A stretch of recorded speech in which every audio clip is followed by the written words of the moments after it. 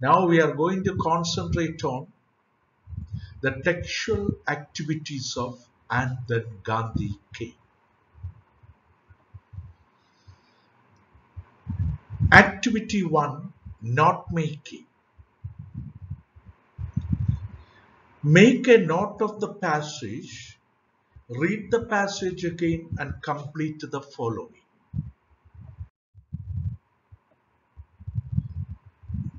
The uncertain condition of India.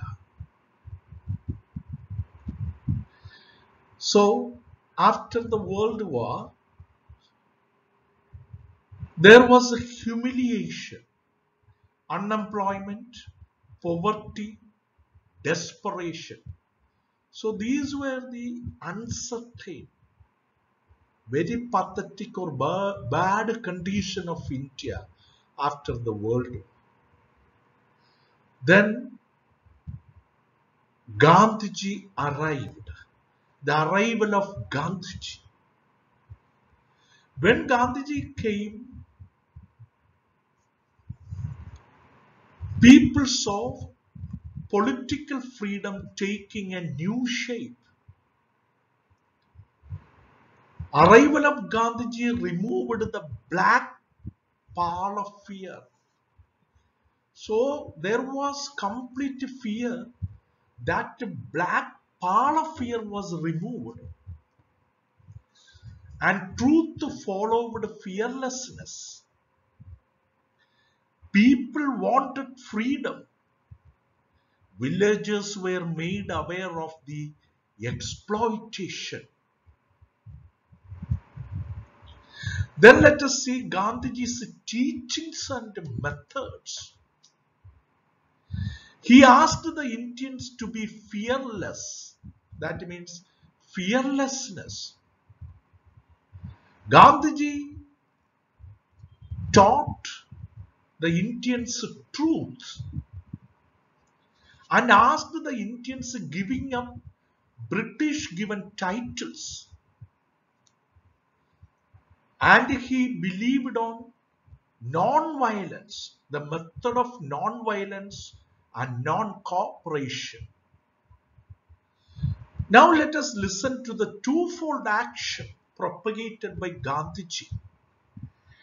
The first action involves in challenging and resisting foreign rule. That is the first fold action. The second fold action involves in fighting against our own social evils. So let us see what are the Indians' social evils. Minority problems, raising depressed classes, removing untouchability. Then let us see the molding of India according to Gandhiji's wishes and ideas. How can we mold India? That means even the poorest of Indians shall feel that India is their own country. Then another is the amazing qualities of Gandhiji. So qualities, Gandhiji was full of confidence. Gandhiji possessed an unusual kind of power. And Gandhiji was astonishingly vital and he demonstrated exemplary leadership. This is what the way we must take a note of the passages. Activity 2, think and write. How did Gandhiji enlighten the freedom fighters? What kind of leadership did Gandhiji take? What was the effect of his leadership? India was in a bad condition or shape when Gandhi came. There were humiliation, unemployment, poverty, and desperation. Very bad conditions prevailed at the time when Gandhi came to India. When Gandhiji came, things changed. Gandhiji influenced millions of people in India in varying degrees through his confidence, unusual power, astonishing vitality, and exemplary leadership. Remember, all the points we made in the category of not making is coming as paragraph. Some changed completely, others were affected only partly. His call for action was twofold. One involved in challenging and resisting foreign rule. The other was fighting against our own social evils. His principal aims were freedom through peaceful means, national unity, solution of minority problems, improvement of the depressed classes, and to the ending of untouchability.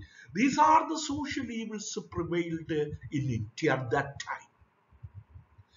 The effect of his leadership was electrifying, having a great effect like electric shock.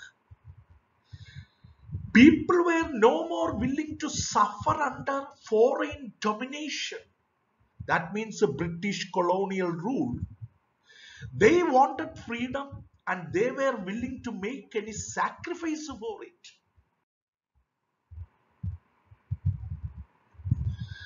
Activity 3, speech.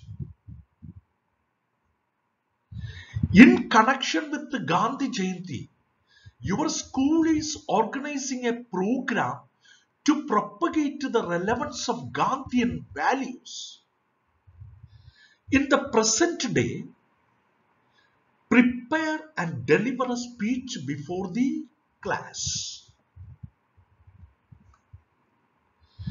My respected principal, teachers, and my dear friends, wish you all a very good day. As we all know that today is Gandhi Jayanti that we celebrate. We are proud that Gandhiji was born in India and he became the father of our nation. Mohandas Karamchand Gandhi was born in Porbandar in Gujarat on 2nd October 1869. He was educated in law at University College, London. In 1891, after having been admitted to the British bar means lawyers union, Gandhi returned to India and attempted to establish a law practice in Mumbai or Bombay. 2 years later, he went to Durban, South Africa, as a legal advisor. Arriving in Durban, Gandhi found himself treated as a member of an inferior race, low-class man. He was appalled at the widespread denial of civil liberties. He was appalled means surprised and wondered at the widespread denial of civil liberties and political rights. Indian immigrants to South Africa. So Indian immigrants or the Indians who just migrated to South Africa were devoid of or denial of civil liberties and political rights. He threw himself into the struggle for elementary rights for Indians. Later, he returned to India and fought for India's freedom, which finally happened on 15th August 1947. Gandhi is a man of peace, always advocated non-violence and better known for his fearlessness. That is why he could fight against with the mighty power the British. British B should be written capital, please. So the British Empire, B is capital. He was always guided by truthfulness. He influenced millions of Indians partially and completely. Different people reacted differently. His call for action was twofold. Even you can write a TWO hyphen fold or twofold. In challenging and resisting foreign rule and fighting against Indians on social evils. His principal aims were freedom through peaceful means, national unity, solution for minority problems, improvement of the depressed classes, and the ending of untouchability. So those were the social evils prevalent at that time. Apart from being a national figure, Gandhiji was also an international figure or international one. In 1948, he was assassinated or killed by a fanatic, religious fanatic named Nathuram Godse. Nathuram N capital and Godse G capital because it is the name of a person. Nathuram Binaya Godse is the full name, but Nathuram Godse G capital. When Gandhiji died, Nehru said that the light has gone away from India.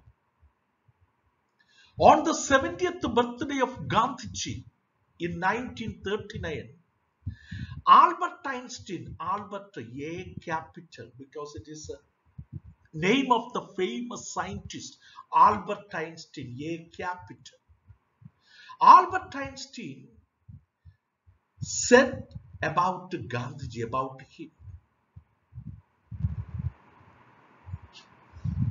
generations to come, it may be generations to come, it may be,